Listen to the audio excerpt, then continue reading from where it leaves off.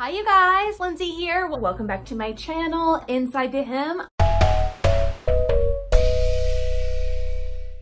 Okay, so before we start, I just want to warn you guys that I was a bad vlogger and didn't capture any video of my makes last week.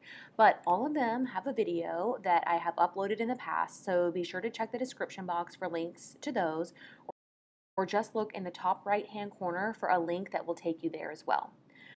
I kicked off Me Made May in my favorite spring look, loose-fitting shorts, a close-fitting tee, and cropped moto jacket. This jacket is ready to wear, but it's very similar to the Grain Line Studios Morris blazer.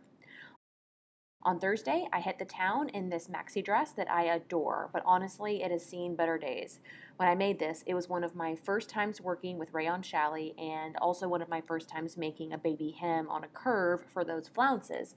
Those two things combined means that once I washed this puppy for the first time, all of my flaws came through. So now I'm debating whether I should fix it or donate it.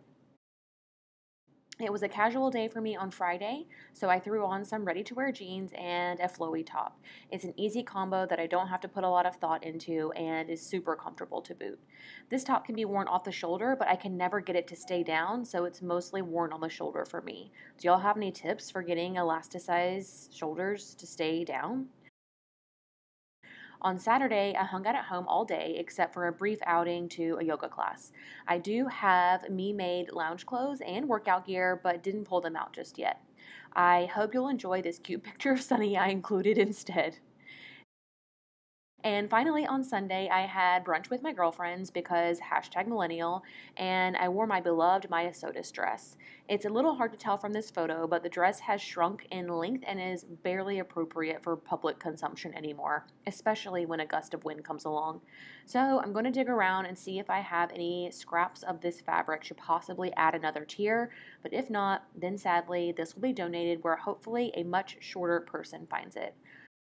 But I guess that's the whole point of Me Made May. Wear your handmaids and see if they still work, both in fit and in your evolving style.